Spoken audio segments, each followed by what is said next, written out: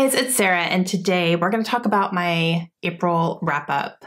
I started out the month really slow, very slow, and then things picked up. I read some stuff that I was able to get through really quickly, so it ended up being a pretty good month for me. I ended up finishing 10 books, and then I have one DNF. That was at the very end of the month, so very recent, but yeah, so we are going to go through them quickly. A few of these I have vlogged, so I won't go into a whole lot of detail about my thoughts and feelings because I've already done that. So any vlog or video where I've already talked about some of these books, I will leave linked down below if you guys want more of my thoughts, but I'll do it very shortly here since we do have a lot to get through. Okay, the first one that I have here was a 5-star prediction, and that is Where the Lost Wonder by Amy Harmon. My gosh, I love this book so much. This one was definitely 5 stars. I talk much more about that in my 5-star prediction follow-up that we just did, but all of the book darts have gone into this book, you guys. This is a historical fiction that follows a group of people who are traveling on basically an Oregon Trail type of journey. And one of the men that is on this journey with them is half Pawnee and half white. And when the caravan comes across a lot of different Native American groups, there's a lot of conflict usually, and him being half Indian can sometimes help them, sometimes hurt them. And you're also following a love story between John, who is this half Pawnee man, and Naomi, who is a woman who is traveling with the group. And it is beautiful, and I love them. So many of my book darts are just things that they were saying to each other, and I just loved it. It was phenomenal. The writing was great. I want to read more by this author for sure. This one I listened to on audio, and the narrators, there were 2 of them. One of them was Lauren Enzo, and the other one was Sean Taylor Corbett, and they were both fantastic. And then I read some books for our Booklist Backlist Readathon, which I do have a vlog for, so I will leave that link down below. First one I read was Verity by Colleen Hoover. Colleen Hoover is one of my favorite authors of all time. I will purchase and read anything that this woman writes, and I loved this. I cannot believe it took me so long to read this one because this came out in 2018. But again, so many of the book darts in here. Loved it, loved it. Complete 5 stars. I flew through this in 2 days, and it is a more of a mystery thriller book for Colleen, which she doesn't normally write. She usually writes, romance books, but this was fantastic. There is a romance in here, but it's more of a mystery thriller, and there is an author involved, and it's all very mysterious, and you're trying to figure out what's going on the whole time, and it kept me guessing the whole time, and I loved it. So huge recommendation for this one, definitely. But if you want more about my thoughts and stuff, I will leave that link down below. But this was a total 5 stars as well. Another book that I read for the readathon was Love Lettering, and this is by Kate Claiborne. This is a book that actually Lindsay sent me for our Christmas book exchange as well, so that was exciting to get one of those read.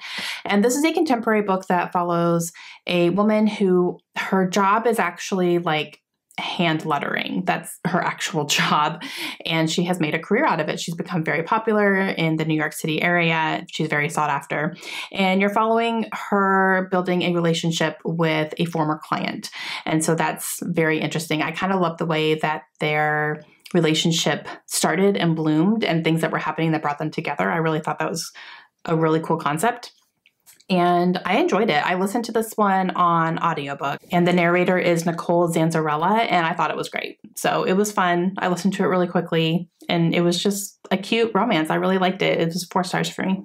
And then the third book that I ended up reading for our readathon is Bathhouse by PJ Vernon. And I think this might be my favorite book of the month, you guys. I loved this with every fiber of my being. This book was so good. This follows a couple, Nathan and Oliver. They are living in DC, which is local to me, which is nice. And so Nathan is a surgeon at Walter Reed Hospital, which I have been to quite a bit with my family, being military. And so that was kind of cool. And then Oliver is his partner, and he is an addict and not really, he struggles a lot with addiction and with impulses and things like that. And he doesn't make the best decisions in his life in general, basically. He knows this about himself. He makes the really bad decision to visit a bathhouse while Nathan is away at a conference. And he is doing this because he feels like he needs to spice things up. He feels very stagnant. He wants something interesting. He needs something because he feels like he's suffocating in his life. And so he visits this bathhouse, which is a place that men can go and be with other men, and it's anonymous, and it's a place like that. So he goes and he meets a man, and he ends up leaving the establishment almost being killed. He runs for his life literally out of the establishment because the man that he meets actually tries to kill him while they are alone in a room. And from there, you're seeing Oliver trying to cover up the fact that he was even at this bathhouse because he doesn't want his partner to know that he was going there to be unfaithful. And at the same time, trying to actually catch this guy because he tried to kill him. So it's just, oh my gosh, it is just like lie after deception, after cover up, after reveals, after everything. I mean, I was guessing this whole time about like what in the world was going on.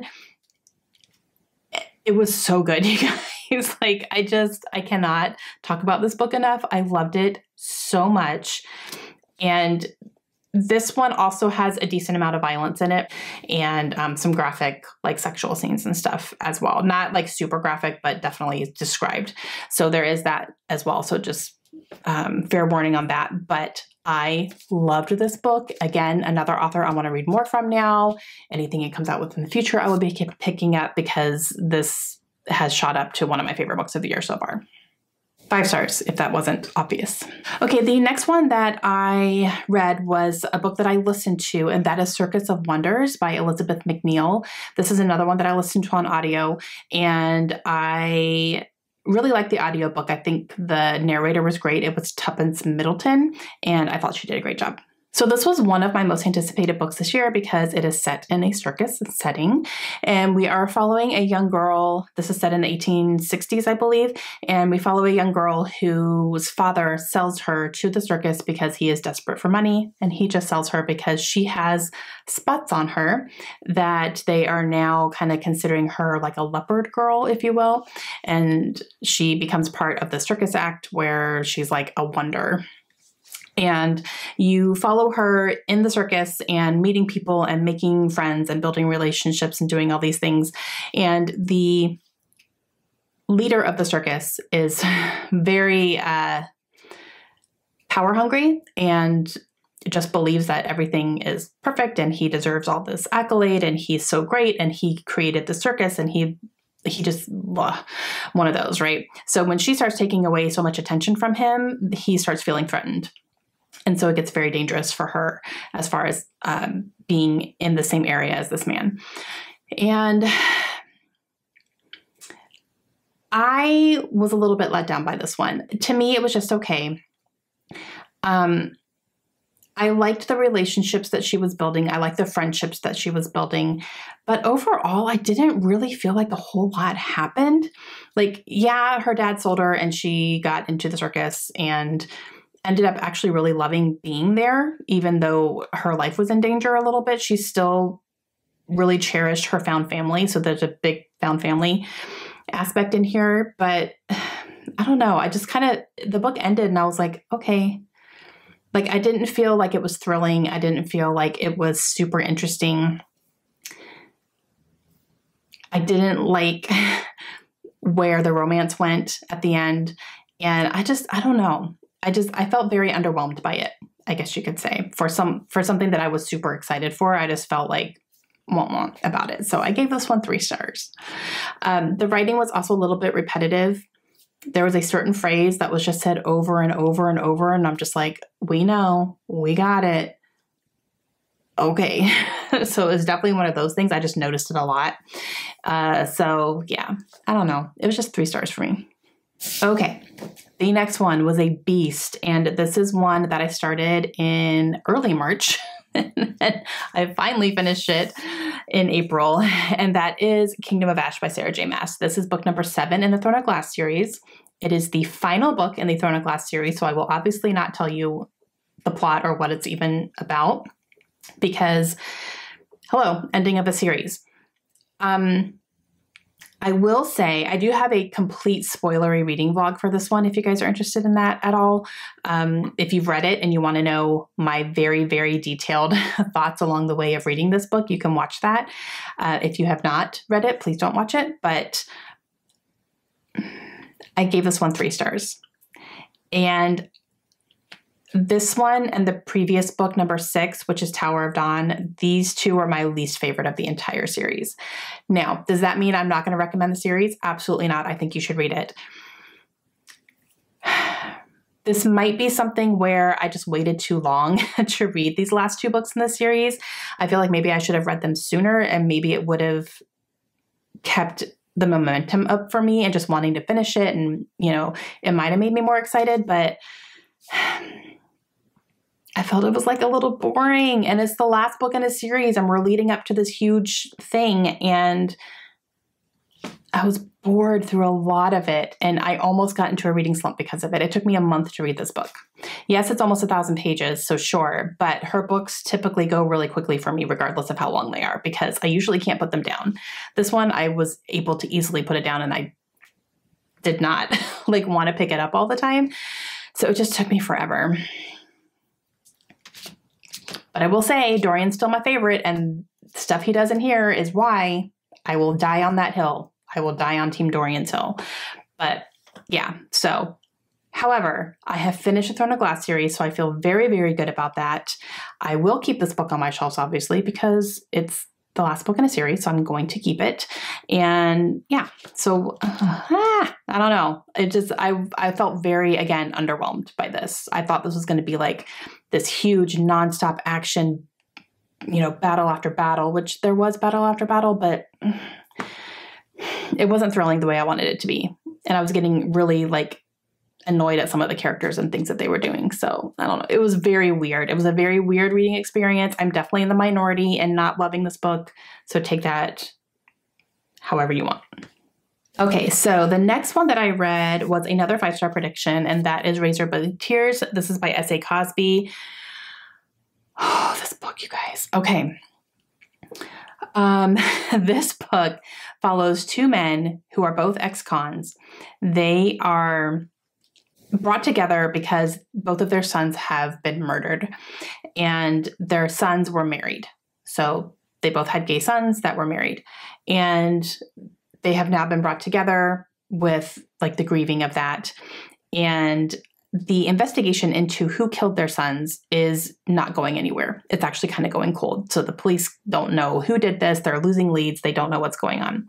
So these 2 men decide to come together and pull some of their resources together, because they have some, and try to figure it out on their own. And they go on this investigative journey, if you will, and use some of their learned skills from being in jail to shake out some answers from people and figure out what's going on and who killed their sons and why. They are both also dealing with a lot of regret with how they treated their sons when they were alive, because neither one of them were very accepting of their lifestyle. So that was a whole thing in here as well. There's also a lot of talk about racism in here, because Ike, one of our main characters, Ike, is Black, and then Buddy Lee is white. And so, you know, there's a lot of interactions and society stuff with that as they're navigating all this stuff as well. Whew. Okay. This book was so fantastic, you guys. The writing was amazing. Like, it was amazing. Just the way that he described things was so good.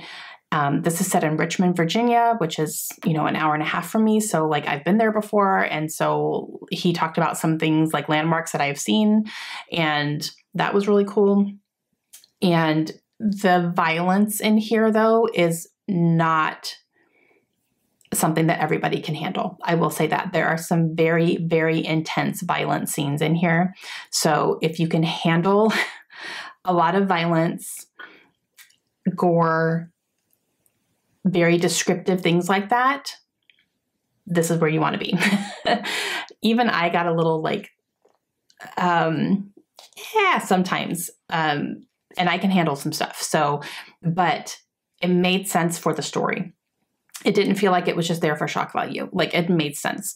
And man, this hit me in all the feels, and I absolutely loved it. It was thrilling, and I cannot wait to read more by this author for sure. And anything that he writes again in the future, I will be picking up because I was just blown away by this book. So huge 5 stars on this one. Okay. And the last one that was another 5-star prediction is As Bright as Heaven by Susan Meissner. This is a historical fiction that follows a family that moves to Philadelphia in the early 1900s, right before the Spanish flu pandemic breaks out in America. And you see them dealing with that, the consequences, the aftermath, how it affects their family, how it affects their friends and their neighborhood and the city in general. And this one I listened to on audio. Cassandra Morris is the narrator, and she did a great job as well. So this one is interesting because I really liked it. I really did. It wasn't a 5-star read for me, though. It felt like when I finished it, I didn't have that thrilling, like, oh my gosh, I love this so much. It was so great. It was great, but I wasn't completely blown away by it. So it just didn't feel like a 5-star read when I finished it. Although I still feel like it should be. So I don't know what it was. So I did give it a 4-star, but I did really like it at the same time though. So I really like the characters. You're getting different perspectives from the females in this family. So all the female perspectives you're getting, and you're seeing them, making friendships, making and building relationships with other people, falling in love with other people. So you're seeing all that happen all through this flu pandemic that is, big time happening. And a lot of similarities to what we are still going through today with COVID, with, mask wearing and staying away from people and distancing and, everything shutting down and doing all that stuff. But so a lot of it was definitely relatable to things that were happening here for the past 2 years. So that's been, that was interesting to read from as well. So overall, I really, really liked it. It just wasn't a 5-star, but I did really like it a lot. So interesting. Okay, and then I had read some pretty heavy books. So I needed something light and fun and quick. And so I actually had this sitting on my nightstand from the library. And I was like, you know what, I'm going to go ahead and pick this up. And that is Heartstopper Volume 1 by Alice Oseman. This is a graphic novel. And I read this in 30 minutes. I mean, like literally I sat down, I opened it, and I finished it really, really quickly. So this follows our 2 main characters. What are their names? Charlie and Nick. And they are in high school. They go to an all-boys school. Charlie, see, I'm trying to get them straight. He is openly gay. Everybody knows it. And Nick is not. Nick doesn't know what he is yet, but he knows that he cares about Charlie. So these 2 meet in a class and they strike up a friendship and they start hanging out, and Charlie quickly starts to develop a crush on Nick. And Nick is not sure how he feels because he's very confused about his feelings for Charlie, but he knows that he cares about him. So that's kind of where this first volume ends up. And yeah, it was fine. I've just heard like everybody rave about this and like it's amazing and oh my gosh and blah blah blah. And I thought it was fine. It was cute, definitely. The 2 were cute together, but it didn't blow my mind. It wasn't anything groundbreaking, I don't think. It was just a cute male romance for me. So like it wasn't. I'm not going to scream from the rooftops about this. I think if you're interested in it, read it. It's a really quick read. But like, I'm not going to keep reading the volumes. So like, I don't feel like I need to keep going. So it was fine. It was a good 30-minute read. So this one got 3 stars for me. Okay, and the last one that I finished is This Tender Land by William Kent Kruger. This one was sent to me from Amanda from the Curly Reader. She sent me this for our Christmas in July book exchange last year, which was fun. And we also read this for our book club, my in-person book club here locally. And this one is a historical book as well. And this follows two brothers who are orphaned, and they are sent to this school that is mostly pretty much made up of Native American children, and these two boys are white, so they definitely stand out at this place. And it definitely follows that storyline of these children being abused and not taken care of, and you see that happening in here. One of the boys makes a life defending decision in this book and sets a lot of things in motion to the point where they had to go on the run. And so the two brothers and then two other people from the school go on the run together. And so you follow them basically trying to elude the police and try not to be captured and sent back because people are looking for them because of what he did. So you're following all of that. This one was really good. This is another one that I listened to on audio. Narrator for this one was Scott Brick, and he's fantastic. I've listened to books by him before, and he is a great audiobook narrator. So I did enjoy the audiobook of this one, and yeah, it was really good. I wasn't sure where the story was going for quite a while, which I don't mind. I was just kind of like enjoying it. And then like the ending was great and it just went in a place where I wasn't expecting that to happen. So that was good. And yeah, I really enjoyed it. I didn't end up feeling this was a 5-star read. Definitely. I did really, really like it, but it wasn't like, it hasn't become a favorite or anything. So I don't think I'm going to hang on to this one for the long run, but it was really good. I did really like it. So I will say that. So it was a 4-star. And last is my DNF. And I'm really sad about this, you guys. This makes me so sad, but I DNF The Prophets by Robert Jones Jr. I was listening to this one on audio as well. And the audio was fine. The audio didn't bother me. It's the story. I was so confused, and I got 25% through this book. So I got a quarter of the way through this book, and I had no idea what was going on. So the premise of this book is that we are following two enslaved men living in the South, and they are in love and they are in a relationship. And from what I'm understanding, everybody knows, like everybody on the plantation knows that they are a thing, they are together. So it's not like a big secret. But then one of the other slaves ends up becoming kind of like a prophet where he starts trying to get into the good graces of the plantation owner, just to kind of get more favors and more favoritism that way. And so he starts preaching all these things and starts making everybody question whether or not what, they are doing is okay or not morally. And